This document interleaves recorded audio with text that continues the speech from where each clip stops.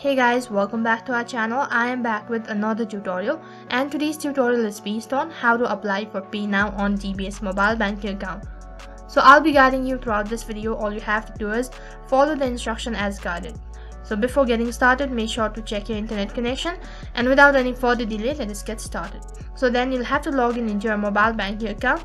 So you can either use a touch, Face ID, Digi Bank user ID and PIN in order to log in into your account. So then select the method that is convenient for you. Once you're logged in, you'll be directed to the home page. So what you have to do is you'll have to tap on Pay and Transfer, which is right at the bottom. And as soon as you tap on Pay and Transfer on the other page, this is what the interface is going to look like. You can see in the top left corner of your screen, there is an option called Pay Now. All you have to do is select it. So then on the other page, tap on your profile in the top right corner of your screen.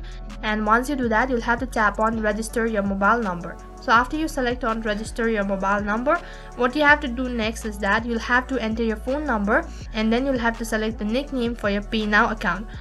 So after you're done entering your information, tap on Next, which is right at the bottom.